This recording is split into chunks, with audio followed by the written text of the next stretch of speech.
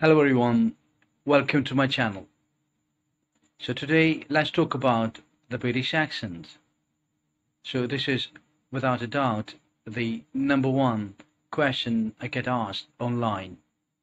People ask me, how can I improve my British accent?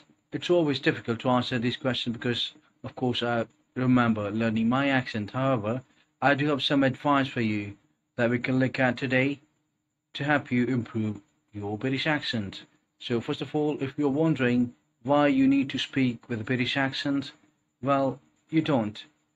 There are some reasons why you might want to do that.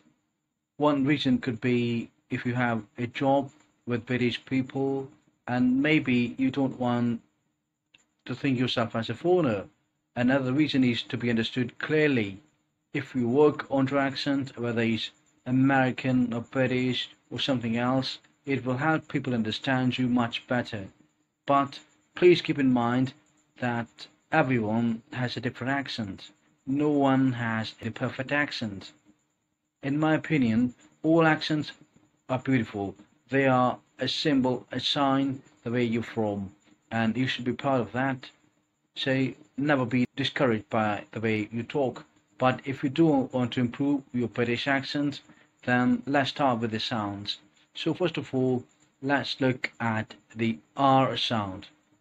A huge difference between American English and British English is the R sound.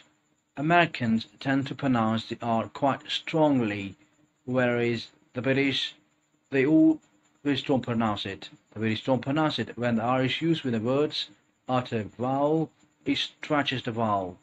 Take a look at this example: cat and cart.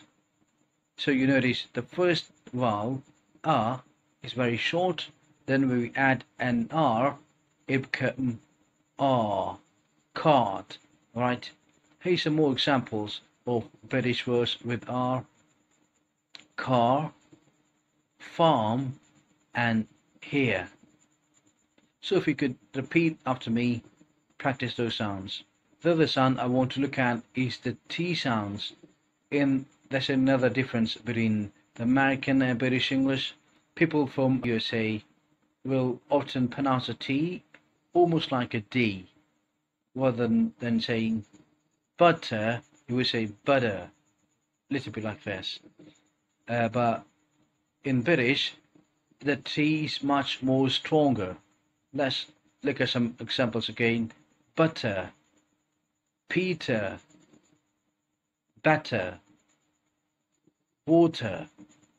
And again, a lot of these words have R in as well, so you can hear the T sound and the sound at the end. So keep practicing those sounds. Once you feel like you're more comfortable with them, let's try some techniques to improve your accent. So one technique is simply to listen to people speak. Listen to TVs, movies, radios, podcasts, talk to British people. Listen very carefully to the way how they speak. Also, the technique used as shadowing when you repeat the words after someone said them. So if you try in this video, you can do have shadowing as well. After saying the words, pause the video, see if you can repeat the same sentence and try to mimic, to copy the pronunciation. If you really want to see how you're doing, you can record your voice and listen it again. Okay, so this could be a very short tips that you can use to improve your accent. It's a very good idea you can use, and I think it will be very helpful for you to improve your accent. Thank you.